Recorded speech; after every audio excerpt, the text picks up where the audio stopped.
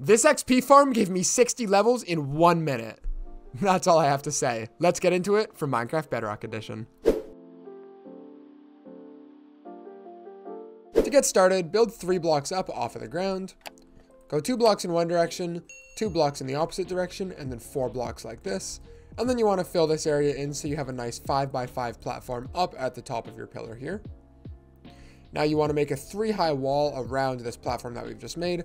I'm going to use glass because I like to see what's going on inside of the farm, but you can use any block that you want, it does not matter. There you go. Now that you've got a 3 high wall around the platform, go to any one of the 4 corners and break those 4 blocks.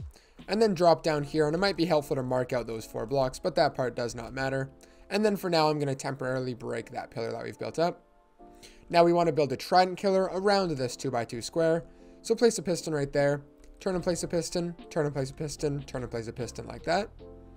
You then want to take your observers and place them like that so the arrow is facing into the piston. And again, I'm going to do that for all 4 of these spots. And then finally, you want to take a redstone torch and place it on the side of this piston. So one right there, one right there, one there, and one there. And you should see that the trident killer goes around in a loop like this. And then you want to take a lever and throw it on the front here to turn it on and off. Now what you want to do is throw at least 1 trident here. Now for me, I like to throw like 8, 9, 10 tridents because this farm is so efficient that the trident killer can't keep up and your game actually starts to lag because of it. So for me, I'm going to throw a ton of tridents on here. However many more tridents you have, the more efficient the farm is going to be.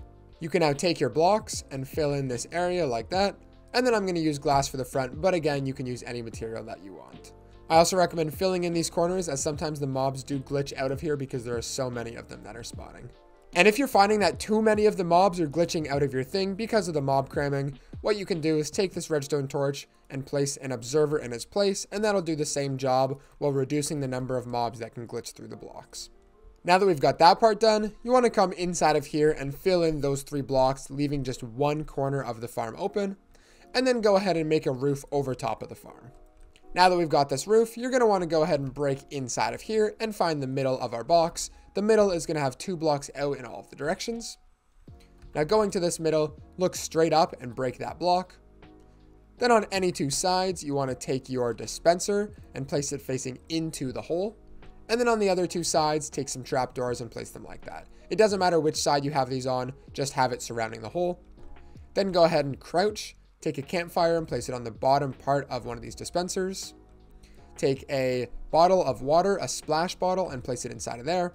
Place a lever on the side and then flick this lever so it puts out that campfire, just like that. Now coming outside of this box, you can close that up again. And you want to make a chamber around this hole that we've made. That's 3 blocks high. This doesn't have to be glass, but again, I just like to see what's going on.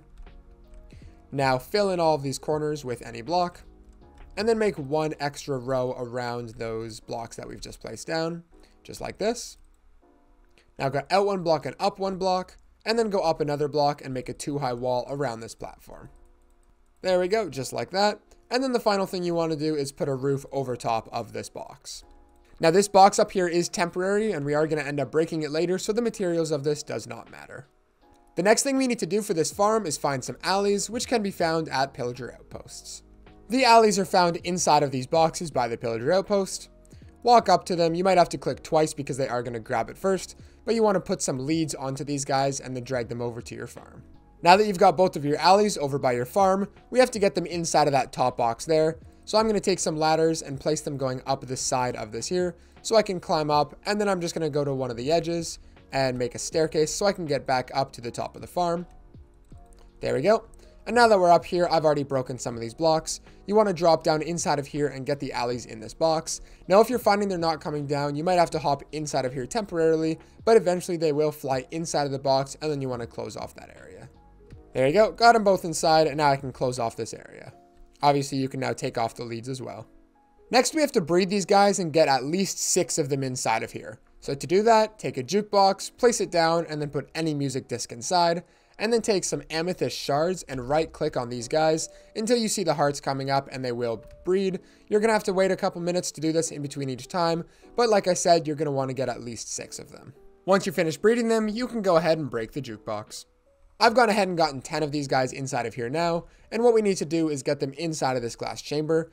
So I'm going to quickly, without letting any of them escape, break below the farm, And now down here, what you want to do is take a note block and place it anywhere that you want, with an observer having the arrow facing into it, and then another observer facing that way, and you should see this note block with the waves continuously coming off. If they're not, you did something wrong like I did. There you go. You can see the note blocks are continuously making this wave motion towards. And now what you want to do is go back inside of the farm. Give all of these guys a block, any block that you want, by just right-clicking them, and you'll see they're holding it.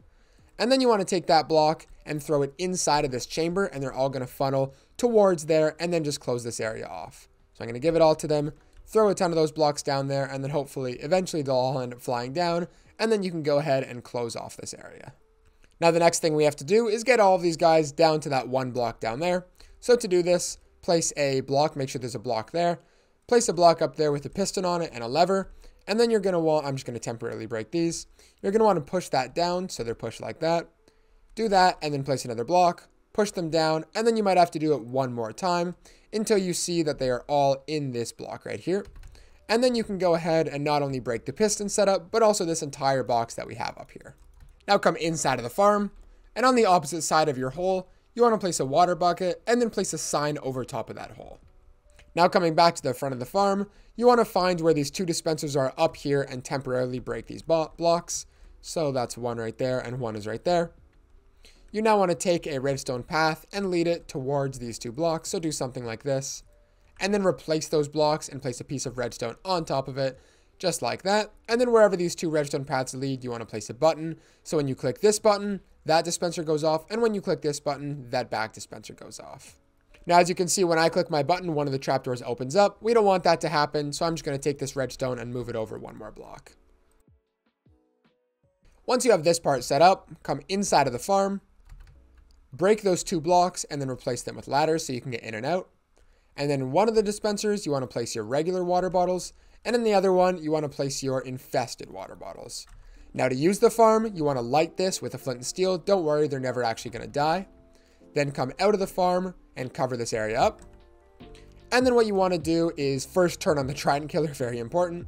There we go. And then finally flick this button or click that button, and you're going to see a ton of silverfish come flooding out of here and falling down here.